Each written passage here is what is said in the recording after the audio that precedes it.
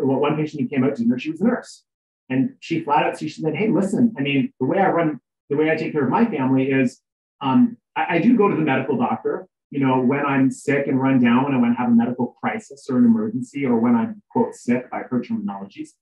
And she said, but if I want to promote health, if I want to promote well-being, that's why I go to the chiropractor. And I said, well, how many times do you go to the chiropractor in a year? Well, I go every 2 weeks. How many times do you go to the medical doctor? And she says, well, because I go to the chiropractor every 2 weeks, I might go to the medical doctor every couple of years.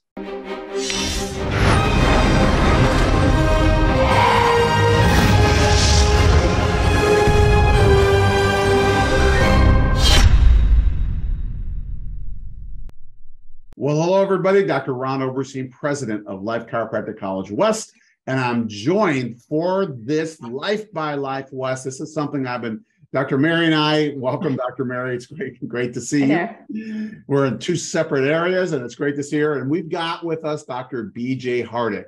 So, BJ, welcome. Welcome to the Life by Life West webcast with Dr. Mary and myself. We're going by Mary, Ron, and BJ. I love it. I'm thrilled to be here. I've been grateful to have been in a position to support Life West for a long time. And I know we've been trying to set this up for almost as long. So it's good to go. Exactly. And listen, we've been trying to put this show together literally like 6 months or 5 months? Yeah, 6 months or a year, something like that. Yeah. To get, just to get the times that we can be together. So we're thrilled to have you. For our audience, let me just give you a little bit of rundown on Dr. BJ. Dual citizen, Canadian and American. Where were you born? Were you born in the U.S. or Canada? I was born in Canada. Okay. Yeah. But his mom is American, Lynn, and that's where he gets everything from. And his father, Canadian, and BJ's a chiro kid, second generation chiropractor. Father is Dr. Cliff Hardick. BJ practices as an office at a family practice in London, Ontario, or right outside London, or right around that area. So, he can go out to dinner in London any night that he wants to and make that happen and make us all jealous. He's a LifeU grad, graduated in 2001, has lectured all over the world. The coolest thing is that he's authored 3 books. The most recent one, and probably the biggest seller, is Align Your Health. We might get into that. We'll for sure have where to buy it, it'll be on the bottom that people can get into that. But the truth is like he's just really a keeper of chiropractic, and he's doing so much great things. He's mentored students and mentored young chiropractors for many, many years. And all the things that you've done, BJ, we just so appreciate, because, what you're bringing to the table is what's needed these days, right? You're like in that middle road, like 21 years in practice. To Mary and I and your father, you're still a youngster, but to others looking at you, wow, 20 years, you reached that, you went over that pinnacle, and yet you play both sides because, you can relate to the newer chiropractors coming out, and also sit at the table with, the old folks like me and Mary, right? So it's just so cool to have you. So I'm thrilled. Let's just dive into it. I could go on and on. I will say that when I had my 20th anniversary in practice and balloons showed up from my mom because I was in practice for 20 years, I thought back to when I had signed off on a memory book for a chiropractor who had been in practice for 20 years. And I was in my teenage years at this time, and this was actually Willie Kindred at Parker Seminars. I don't know if you ever knew Willie from Arizona, but I wrote him this letter about how grateful we were that he was practicing for 20 years. And I thought he was like, I thought he was like George Washington or something. And then I thought, wait, he was just a kid. He was just this young guy in his 40s. But I thought he was this grandfather of the profession. So got a long way to go. My father's been in practice for 52 years now. My uncle retired after 40 years. And my father still comes in to this day, 3 hours a week, probably having seen more patients than anybody else I know who's alive. So I really can't imagine ever wanting to not work with chiropractic. And I don't know who we are, Mary, in that scenario. We certainly aren't George and Martha Washington, but we're somewhere along that. BJ, talk to us and tell us, obviously you're a chiro kid, but not every chiro kid jumps into chiropractic. What inspired you to be a chiropractor? I believe that my family wanted to give me the best opportunity to see and understand chiropractic, but I was never pushed. So I started working in the office really to have a part-time job after school. There was no pressure to become a chiropractor, although my dad did give me every opportunity to see speakers, go to Parker seminars, go to DE when I was a kid. I started in the office, and I was only in the office for less than a year before I started to see these life transformations in people. And of course, back then as well, if I subtract 30 years off my life, people got better quicker back then. They really, really did. I think of all the testimonials that we wrote of all the kids coming to the office with allergies, digestive issues. I could go on. A lot of these things are complicated by today's modern world, and that's why I've taken such an interest in lifestyle and nutrition. But back, 30 years ago, we didn't have toxic food and food colorings and all the pollutants and poisons. The reality is these kids would come in for the sole purpose of having their spine assessed, that their body could heal itself as best as it possibly could, and people got better. And it was really sitting out there at the front counter in this office where I am right now, seeing people get well when people would say, "Oh, you must be learning the ropes." And I would say, "No, I'm not learning the ropes. I don't want to be a chiropractor." But after seeing patient after patient get so well, I said, this stuff is absolutely something that I must commit my life to. Yeah. One of the early ones I recall back in those days was a little youngster who was really the first eye-opener to what chiropractic could do and how quickly. It was a 4-year-old boy who came in who had never been checked. Mom lived out of town, wanted to bring this youngster in, but it just never really worked. She finally brought him in to get checked with massive, massive constipation. And the kid was having one bowel within a week. And sure enough, he had his first adjustment. I was at the front counter when I was 14 years old. And I remember after his first adjustment, he goes out into the front waiting room and he's buckling over in pain because he'd had his lumbar spine adjusted and instantly things started to work. And he's all seized up. And I'm a young child. I'm a young teenager. I'm freaking out thinking, "Dad, what did you do to this kid?" Sure enough, my dad calls the family that night. "Hey, how's you?" And of course, my dad said, "No, his body is starting to work better now." And of course, I won't get into the gruesome details, but we called and the constipation had been massively relieved by the time the child got home. Problem never came back again. Yeah. So those are the types of things that I was introduced to at a very, very young age. And I just knew that everybody needed a chiropractor. It just made sense to me that even though my family doctor was my next door neighbor, I just knew that everyone would be better off if they had regular chiropractic care throughout their lifetime. Yeah. That's so cool. I think it's so cool that you had your own experience of that. Yeah. I have a question. So when you were you 14 when you said I'm going to be a chiropractor, or did it take a couple more years that you? 14, 15, 16, somewhere in there. I mean, I think, you guys have kids. Yeah. I probably resisted it for a while, but it was going to seminars, being introduced to people like Jim Parker, Sid Williams, John DeMartini. If you're watching the video, they're all on this wall right here because they really are my heroes in life. And it was seeing, and it was not only seeing that people's lives could be changed, but I think early on I was blessed with the ability to see that people need this philosophy in their lives, right? So I knew that in a chiropractic family that we thought differently. We didn't think that life was an accident. We knew that the body always was doing everything it could to save its own life. We knew that symptoms were just a sign, a symptom wasn't a disease. I mean, this was the way that I was raised.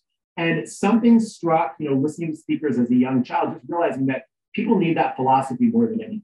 And beyond the different methods and techniques and what somebody does in their office, to me, it always came down to preserving that philosophy. So I think that's what really inspired me to, of course, go to university, get a degree that could be getting me to chiropractic college. I got a degree that could also have a back door should I decide to do something different. But then by 1997, made it to life, and there was obviously no turning around at that point. Okay. That's great. It's beautiful. So you talk about, wow, there's a lot there.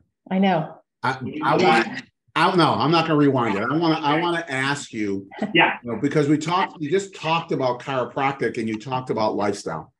Yeah. And when we talk about that kind of, obviously it has to be incorporated. And what I heard you say was that back then, right, people got well quicker. They absolutely did. And then the other piece I heard you say was the toxins, the trauma, the 3 T's, right? Yeah. But the toxins was is more of what's affecting our bodies these days. Not to say that, others aren't, right? Not to say that traumas and everything else aren't, but, how do you incorporate that if you have that knowledge, how do you incorporate that in your practice? Because you practice with principle, right? And you guys, I know that you just adjust in the office, right? But how do you incorporate that? Not just in practice, but in your life also, because you got to walk your talk. Well, there is no question that it starts with a philosophical understanding for me and for our patients, right? And it obviously starts with taking care of someone from the inside out first. So again, if I ever see any stress or distress in the nervous system as a result of spinal subluxation, I always start with chiropractic. Because at the end of the day, I realize there's a lot of avenues that people can go to improve their nutrition, to improve their health, to get fit.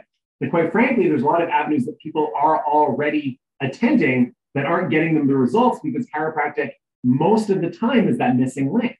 Yeah. I do remember, early on, even before I got into a lot of nutrition myself, I remember the patients that came in who, talked about their blood sugar. And of course, I use Canadian numbers, Ron. You have different numbers there. You use a different system that the rest of the world doesn't use. Yeah. And I remember my patients who had high blood sugar, which was, I'll just say, double what it should be, starting to get adjusted and then coming in after 3 or 4 adjustments and saying, wow, my blood sugar has gone from, in Canadian numbers, 11 down to 5. And then it never goes back up again, right? I also remember when I started teaching seminars to the community, because really I just said, man, nobody's teaching this stuff. And, kind of the Canadian dietary guidelines don't make a lot of sense. They're very heavily influenced by lobbyists, and they're kind of the traditional model that's not working for people. I remember bringing up testimonials at the seminars of people whose cholesterol was improving, their blood pressure was improving. And I would beg these patients to tell us what they had done differently in their life. And they said, well, I haven't changed anything in my life yet. I've just been going to you. Right now, that didn't mean that I didn't want them to change what they were doing in their life, because I knew there were some bad habits there. But I would still say that first and foremost, it has always come down to that deep understanding that the body is always doing everything it can to save its own life. The body is always aiming to heal itself. And we need 2 things to heal. We need no interference and we need time, right? But the reality is there can be interference structurally in the body, but there can also be interference chemically. And even in my own sense, the first thing I would say, guys, is, if chiropractors out there have an interest in nutrition and well-being, go apply it. If they don't, that's okay too, because chiropractic works when you bring those principles in. It happens to be that I grew up getting adjusted my entire life. And of course, I ran into, gastrointestinal issues and energy issues when I was about 30 years old. And it was through my own exploration, realizing that I probably hadn't eaten well through college and in my early years, and I needed to improve those things. I wanted my patients to understand what I had gone through. And of course, my experience was realizing that certainly I looked after the physical structural interference by having a healthy spine, by doing my home care, by looking at all these different chiropractic techniques. But I always found in the nutritional world that there was a little bit of a breakdown, because we're always talking about what the body was missing. You run this panel, oh, you were missing zinc, you were missing magnesium. And of course, I was always taught philosophically, the body is given everything it needs, right? We need to just remove interference. So it was only once I looked at a different panel of maybe functional medicine tests, which wasn't so much trying to identify, what's BJ's body missing, but where's the interference, right? Maybe what toxicants had my body, and of course, we could talk about glyphosate, we could talk about mercury, we can talk about all those things. But yeah, the reality is I had been exposed to a lot of these elements, right? So when I started looking at how my body can rid itself of a lot of the environmental pollutants, so that again, my body could do what it was designed to do, provided there was no interference, that's really where this notion of lifestyle and then traditional chiropractic principles came together, made perfect sense to me.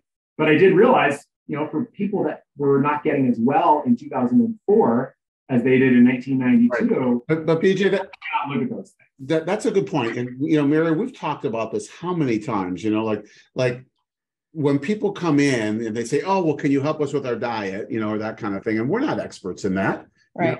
We could say drink more water. You're much more of an expert than we would be, right? Drink more water, watch your sugar intake, things like that. But the bottom line is like, we can't be putting premium formula, I'm talking about like formula race car gasoline, which is like, uberly $50 a gallon kind of a thing, or whatever you guys use liters for, it's, you can't put it into a car that's not functioning well.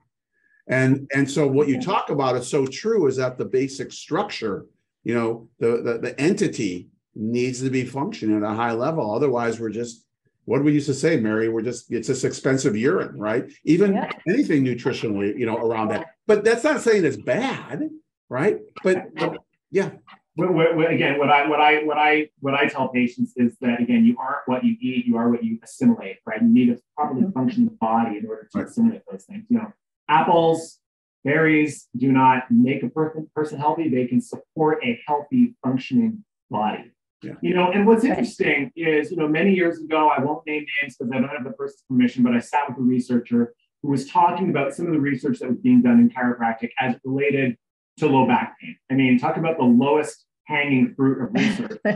You know what the outcome is going to show, but very easy to, I'm sure you see this at the institutional level, very easy to get funded, very easy to get published, that chiropractic about low back pain. And this person was saying that when they were assessing people's outcomes in this low back pain study, it wasn't always the musculoskeletal issues that cleared up first. When people started getting adjusted, they would digest their food better. They would sleep better, which is a metabolic and physical process, right? Their minds would be clearer. So clearly there is an impact on the autonomic nervous system when people get adjusted. And when I look at it from then incorporating lifestyle, we say if that we know is going to occur when we remove stress from the spine, instead of just throwing vitamins and nutrients at a body that's not working properly, the best thing someone can do is get their body structurally sound, because as we say, structure influences function, and then support the body with lifestyle. Yeah. That's and you always, said that's been my philosophy. And I'm personally, I'm passionate about them both. Yeah. And you said it before, it was about assimilation. Yeah. And that's the key, because like Ron said, you could be taking all these supplements that are great for your body, but if you're not assimilating them, it's expensive urine. I have a question for you. So in your practice, how does that work? Is it like, are you educating your patients daily on this stuff? Do you do workshops? Like how, what does it look like in your practice of you getting this message to your patients? Well, first of all, I think it would be unavoidable for people to come into our practice and know that we highly value it. Sometimes I actually want to make sure people are not intimidated by the fact that, if they happen to come in on a Monday morning, which is the only 3 hours I can get out of my father at this point, they come in and here's this, 75-year-old, person who's in incredible health, super fit, then plus, you come to my office and, here's the couple books that I've written, and plus we have a couple of holistic nutritionists that are on staff. The first thing I would say is I realize that most people aren't really going to the chiropractor wanting lifestyle. They're probably going to the chiropractor for whatever reason. They looked at the chiropractor on Google, right? But I will say there is, I think there's a community sense, there's a cultural sense where I think our patients know that we want to look up the whole person.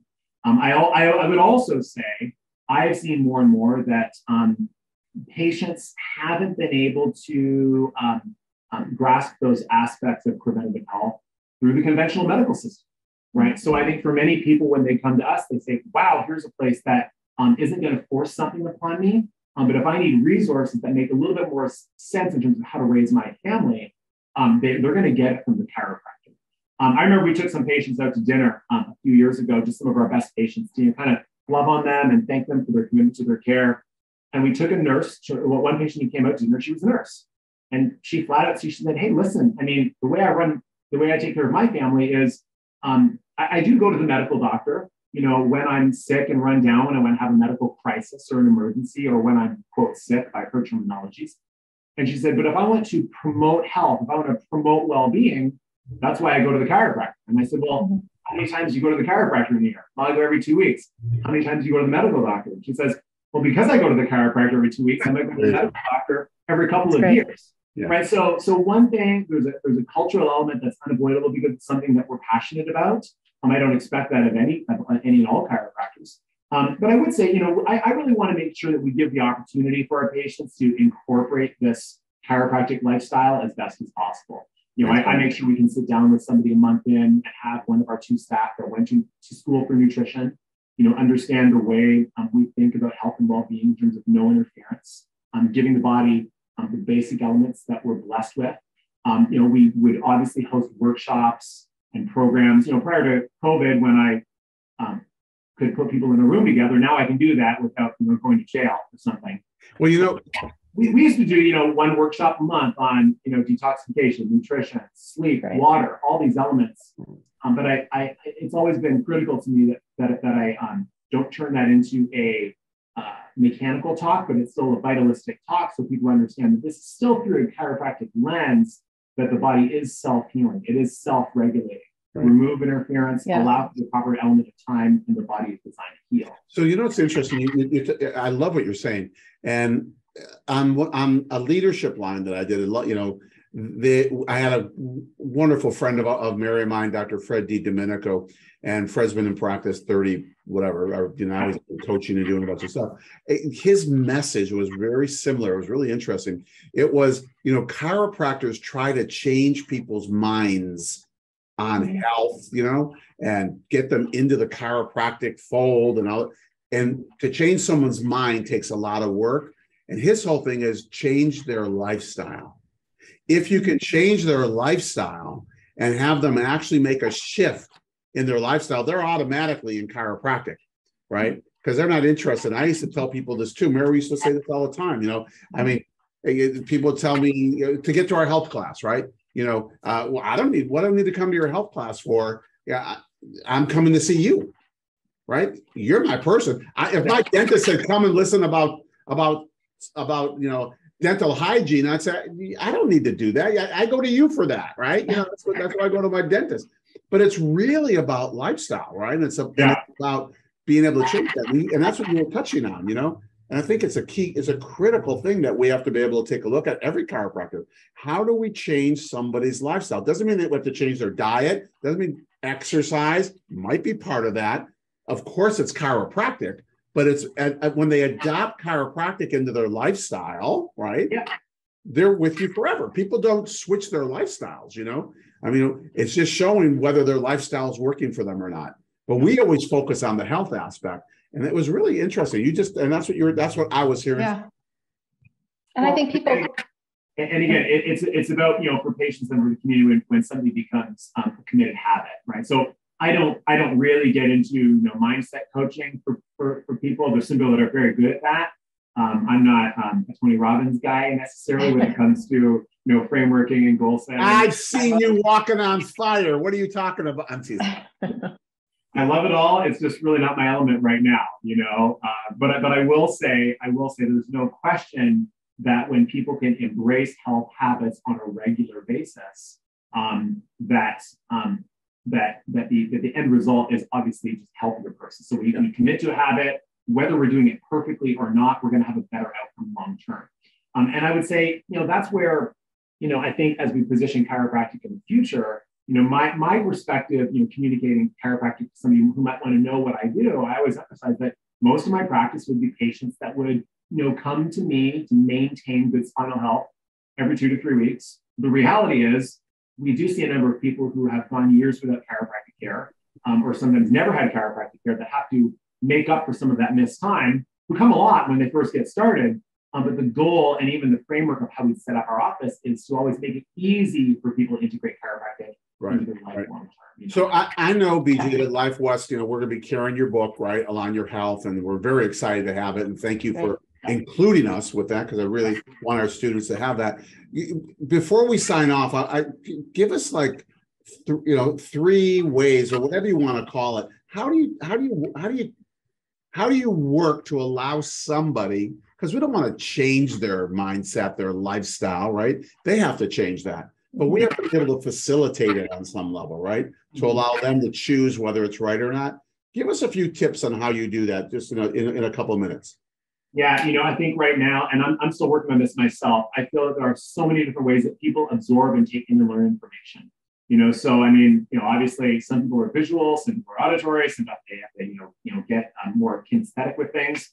So this is why I've always looked at multiple ways people can experience this. And again, now that means there's social media, there's newsletters, there's the visuals that are in the office. Some people are traditional; they still want that newsletter. Some people need the touch point to come from the doctor, right? Sometimes it's having just a variety of staff members who can associate with patients differently. So I really think that Jimmy Parker used to show the science of teleology, right? That you're not going, he used to, and of course it came from concept therapy, I believe. Right.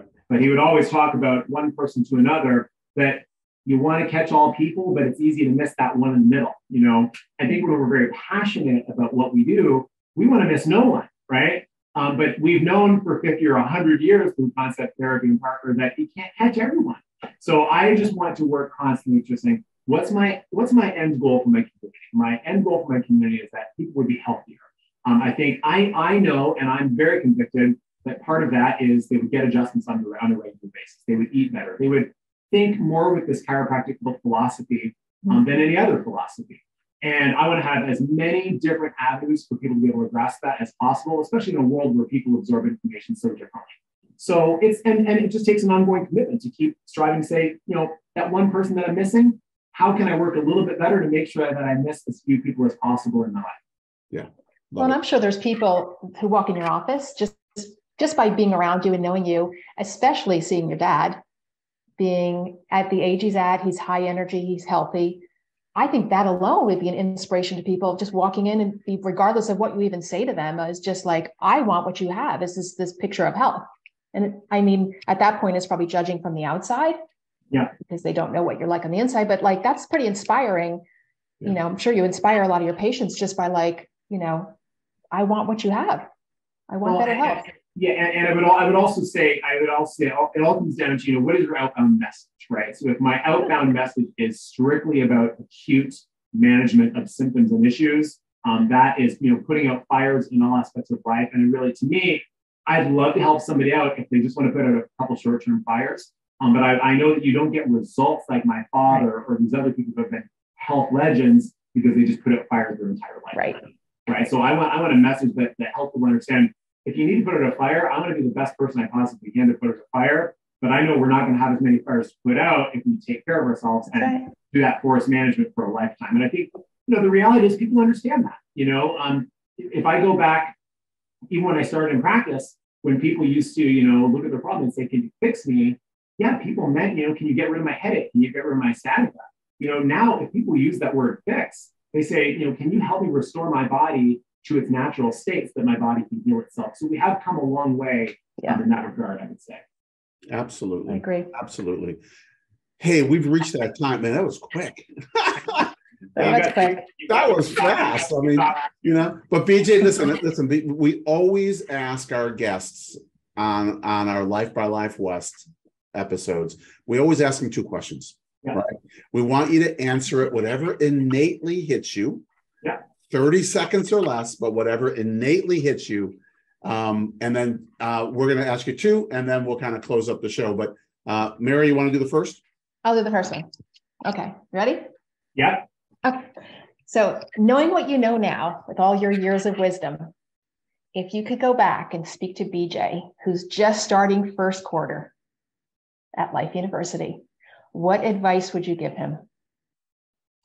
Have a very, very open mind to the multitude of techniques and methods that approach within our profession, and know that we're not done learning more about how we can help people. You know, I remember Linda Mullen, the Gonstead instructor at Life, said when I was in about 10th quarter, she said, somebody was giving a testimonial about somebody receiving a technique much different than Gonstead technique. She said, "I have no explanation, but I recognize that there's more than one access to the nervous system." Yeah. Right. So, you know, I think I probably got a little too restricted when I was at Life because I just fell in love with the tradition and the philosophy, and I just wanted to study upper cervical technique because that was I'm only named after BJ Palmer, right? But again, when I even look at like nutrition, for instance, I mean, here it is, something that I'm very passionate about. I sat at the back of the room because I thought, hey, you know, if my patients can just have a perfectly aligned upper cervical spine, that broccoli will turn into bacon. It's basically my, you know, John Hoffman philosophy. So have an open mind to what's out there, and know that we're not done learning about better ways that we can understand why chiropractic gets the results it gets, and we're not done learning more ways to help people. Perfect. Love it. I got the second question, but before I do that, is BJ Bartlett? No, it's Benjamin Joseph, because I think my parents wanted to give me a little bit of my own identity. That's good. They did want to name me after BJ Palmer. My cousin was named after Daniel David Palmer, but he got to go by Danny instead of Dee Dee. I mean, cousins named BJ and Dee Dee would be a little That's like the dogs, right? Atlas and Axis, you know? Yeah. Well, we have a grandson that's Braxton J. So another BJ, and both his parents are chiropractors. All right, second question. Yeah. 30 seconds or less. Same question, but we're going to put a different twist on it. It's you are who you are right now, 21 years in practice, right? What would you say to Dr. BJ Hardick, who just graduated? What would you say to him? There is a tremendous world ahead of you. There are tremendous opportunities to make a dent in so many people's lives, but it will go by very quickly. So time is precious, and don't assume the time will always be there. Good. If you're blessed with an inspiration, take action on it. We're in a great profession, but those moments to really serve at your highest capacity, they will go quickly. So don't fool around. I love that. Love it. That's a diamond right there. Where is something that falls out? Cha-ching, you're right. I mean, we need confetti. Exactly. What do they do? They hit the golden thing and all the stuff comes. Oh, the golden buzzer. The golden buzzer. Oh, I like the golden buzzer. You got it. Yeah. You got it. Thank you, man. Thank you for being with Mary and I today. Thank you for sharing, your love and your passion and your wisdom around chiropractic and also just around the human condition, because we weren't just talking chiropractic, we're talking, beyond that. And I just appreciate you so much. I mean, I hold you as our next generation who's going to keep the reins going. And I just really want to acknowledge you for all the things that you're doing and will do, as we move forward. Mary, I know you feel the same. Yeah. And I want to say too, you've inspired me because we've done a lot of these webcasts, and I just love that you've incorporated nutrition and lifestyle habits in your practice.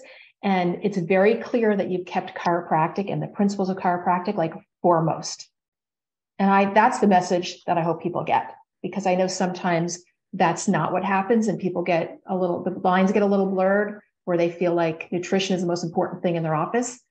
And so I thank you for keeping chiropractic like right up there, because you are a chiropractor. Yeah. And kind of just teaching our audience how to do that and stay grounded in the principle. That's what I love about your message. So, and I love your parents so much. So with you, it's like I feel like you're like my nephew, Thank you. They enjoy their time with you for sure. Yeah. As limited as it can be with travel and service and being in multiple parts of the country. But you guys have just put such incredible leadership into Life West. I know it's kind of the name of the podcast is the leadership line, but it really comes from the source. So I look forward to many more years of it, and I thank for all the work that you do. Absolutely. And I'm grateful for the people that graduate from Life West. Certainly I've had an opportunity to be on 10 campuses. I've spoken on 7 of them. Obviously it's natural to play favorites with the ones that you went to school at, but I've always loved my experiences out there. And it's just exciting to see what's already come from your leadership and what will come in the future. So thank you both. It's beautiful. You're welcome. And to our audience, we want to thank you. Thank you for being with us today. Thank you for, coming back, week after week. We drop these every other week. Opposite weeks, we drop our Life West leadership lines. But these Life by Life Wests are just inspirational. We're up to we've been around 4,000 viewers on these. We're just thrilled that people are watching them and getting the message that's going out, because the message isn't for us, it's for the profession and even more people. So pass this out, spread this so that other people can listen to this and be able to hear what BJ had to share with Mary and I today. But thank you. Thank you for the commitment that you have to the profession and everything that you're doing to make this world a better place. So we will be making this into a podcast. So you'll be seeing the podcast, and you'll be able to go on that and listen to all of our Life by Life West and our Life West leadership lines, on podcast form. Also, all the things that you saw on the bottom of the screen, you can go to those and be able to, find BJ's book and all the other things that we have. So we love and appreciate you. Until we come back next week, the three of us will give you our best and bid you adieu, and just keep loving those people around you and hugging people and letting them know that the power that's within them is greater than they were ever taught or led to believe. So with that, we'll say goodbye for BJ, for Mary, and myself. Thank you so much. We'll see you next time.